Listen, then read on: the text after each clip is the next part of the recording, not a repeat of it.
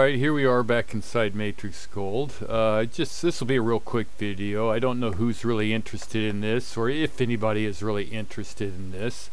But there's an add-on that you can get for MatrixGold, or Rhino. If you go down to your command line and type in Package Manager, hit Enter, and then just wait for everything to load. You should be able to scroll down here. I already have it installed.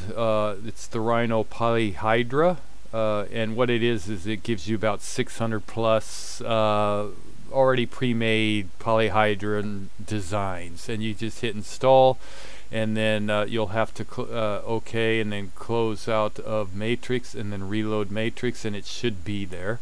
To activate it, all you have to do is, I'll cancel out of this, is go down to your command line and type in Polyhedra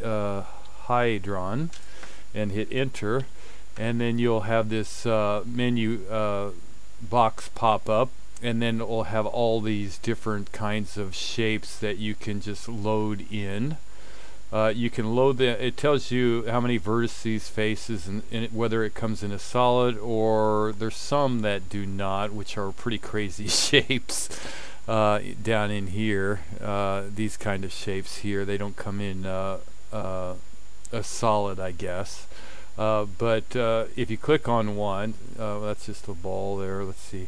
Let's get a different one. Well, let's grab this thing here. If you hit OK, and then you just I'm going to hit C4, and before I go ahead and click on it, you can come down here to your output, and you can decide whether you want it to be in a curves, just the curves, or you want it in a mesh to put into ClayU or something like that, or Rhino 3D. Or sub D, or surface. So you can click on that. So if you want a surface, you also have the option of colorizing it, or just keeping it the normal color. First one, I'll just go ahead and put it out there, and then give it shading there. So you have something like this that you can start to manipulate or make some kind of design on. I'm just going to go ahead and delete that and redo it, and I'll just hit OK. And this time, well, I'll go to C4 again. And before I hit it, I'll keep it on source. I'll keep it on the surface, but colorize it, yes or no. And no, we'll just put it in the normal green. But different objects will come in with different colors, so that you can manipulate it maybe a little easier. So I'll right click again, bring back the command, something like some of these other patterns.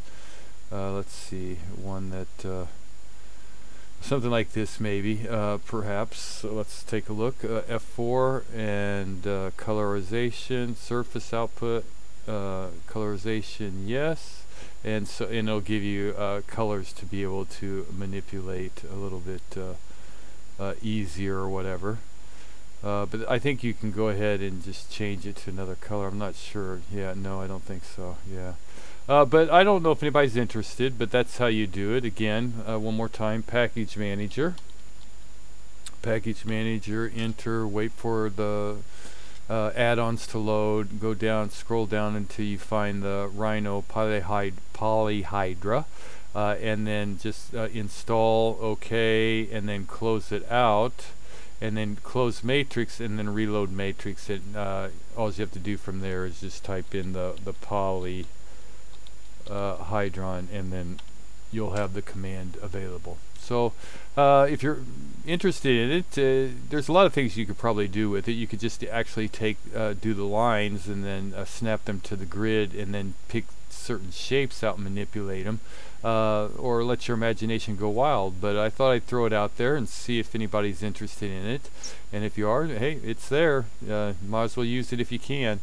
So there you have it. Thanks for watching. If this helps you, if it gives you some new ideas or whatever, please like, subscribe, and leave me a comment. Thanks for watching.